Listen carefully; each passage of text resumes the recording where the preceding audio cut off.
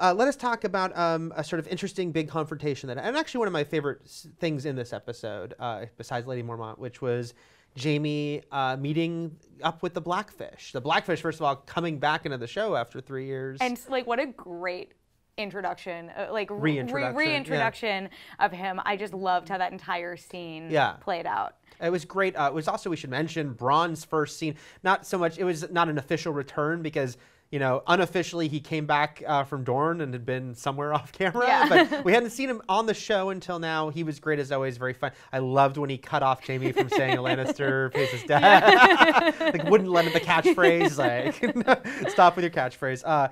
But yeah, Blackfish, really, you know, because not like the Blackfish had a ton of screen time before, but this certainly was a great way to be like, okay, this guy's pretty formidable.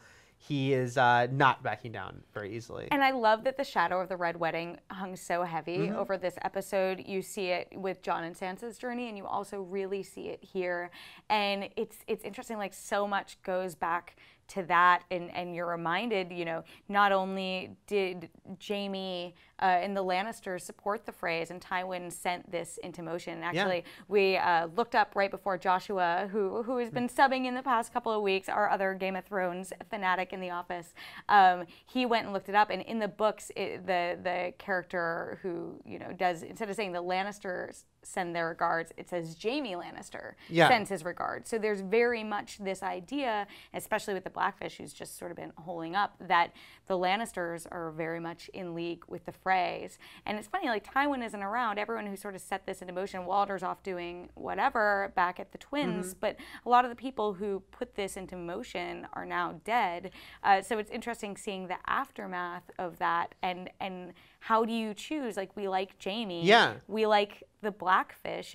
Brienne is heading in that direction. We like Brienne. Who do you choose? Who's the good guy? Yeah, I do like this moral quandary, and this is sort of a more classic, sort of complicated moral issue here, because Jaime, you know, has come so far since the show began as far as becoming a character way more people were rooting for and, like, you know, wish good things for.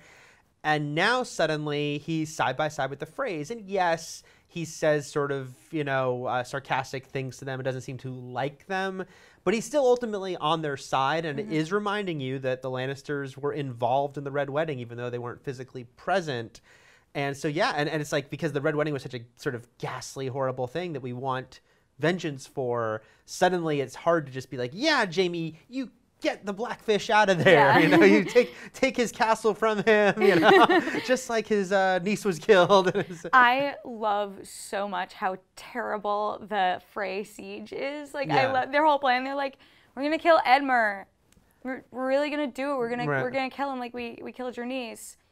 All right. That didn't work. Like, I loved how that played out. It was so good, and it, like, slightly comic, but also just feels so true to those it was families. Like, get on with it. Yeah. That was great. It was funny because, you know, so they've got Tobias Menzies, I'm saying his name right? Yes. Who's, you know, lead on Outlander, has come back to do this, and I thought, okay, I don't think he's dying here, but wouldn't it be funny if they went to all the trouble to bring him back, and then he literally didn't speak in his 2 appearances, and then just gets killed? I mean, Osha at least spoke, but she didn't have that much more. She had one big scene, though. Matt wrote that in his review of last night's episode as well, which was that, you know, hopefully you bring Tobias Menzies back to actually do something. Right, and I think he will. Like, I think, you know, the fact that Edmure is there as a prisoner, I feel like one way or the other, Jaime will probably have a conversation with him, because now they've got this situation where they just can't get the Blackfish out of the castle. He's basically like, hey, I can stay here for 2 years. What are you going to do?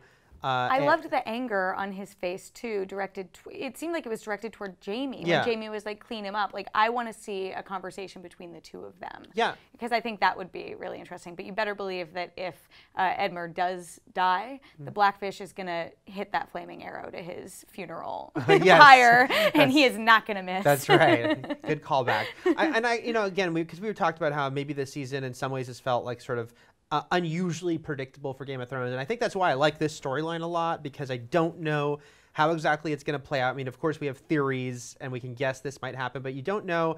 And there's not a clean ending for it because, like, we hate the Freys, we like Jaime, yet Jaime is working with the Freys. And so I like that it's, you know, murky. And we have to kind of figure out like what is there a satisfying ending? And I hope it's sort of a classic Game of Thrones, like somewhat satisfying dramatically, but maybe there's going to have to be some loss. You know? Yeah, and honestly, I would even be, because I don't think that I think you're right, there is no satisfying ending. There's no way in this situation that we get everyone we care about out. And if there is a way, then that isn't true to Game of Thrones. You know, that's what hurts so much about the big losses that we've sustained.